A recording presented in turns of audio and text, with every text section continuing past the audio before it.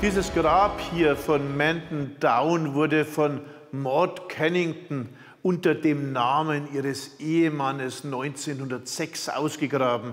Damals durften Frauen sozusagen noch nicht als Archäologen offiziell tätig werden. Und es ist einfach ganz fantastisch, dass sie als Frau schon damals eines der reichsten und bedeutendsten Frauengräber der Wessex-Kultur ausgrub. Für uns in Mitteleuropa ist das deshalb so wichtig, nicht nur, weil sie es als Frau ausgegraben hat, sondern weil wir Frauengräber aus dieser Zeit, insbesondere reiche Frauengräber, praktisch nicht kennen. Die reichen Gräber bei uns sind Männergräber und Frauen repräsentieren sich möglicherweise in den großen Hortfunden bei uns. Aber man kann das immer schwer unterscheiden, ob diese Arm- und Beinringe zu Frauen oder Männern gehören.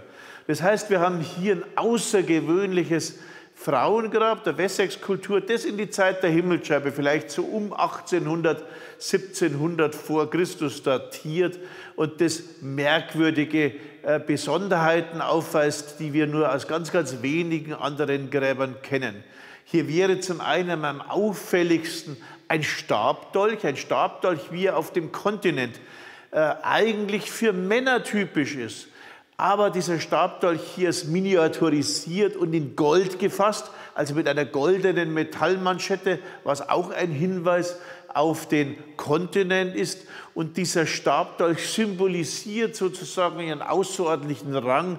Sie ist also Männern mit Kommandofunktion gleichgestellt und in die ähnliche Richtung deutet die Miniatur eines Dolches, der dann auch noch einen Heftabschluss aus Bernstein hat.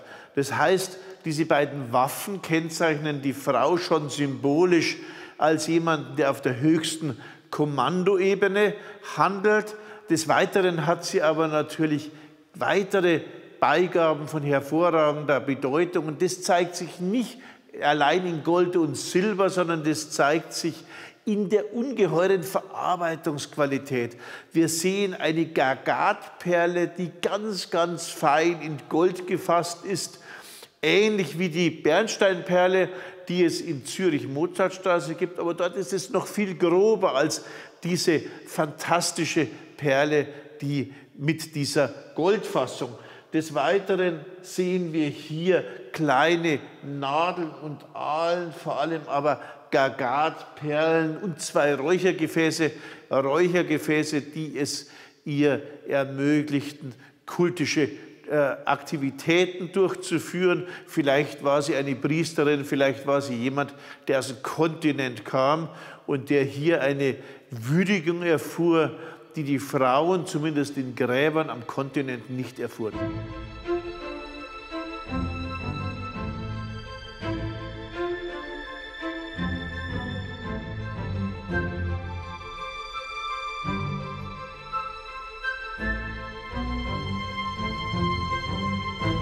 Eines der wichtigsten Gräber der Wessex-Kultur wurde bereits 1882 entdeckt.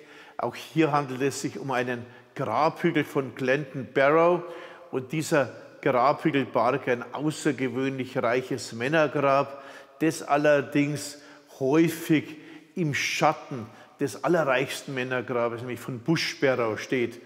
Das Grab hat wie in Bush Barrow eine ganz berühmte goldene Raute. Die goldene Raute verfügt über äußerst akkurat gezogene Linien und geometrische Muster und ist Gegenstand vielfältiger, auch astronomischer Betrachtungen, zu denen ich mich hier nicht im Einzelnen auslassen möchte.